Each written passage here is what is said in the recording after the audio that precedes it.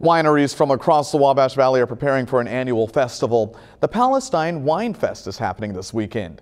You're looking at pictures from last year's festival. The event features wine tasting, live music, vendors, and much more. You can join in on the fun starting at 11:30 on Saturday morning. It's free to attend the festival, but a wine tasting ticket will cost you about $20. You can also catch a car show at the festival on Sunday. For more information, visit our website. It's WTHI-TV.com.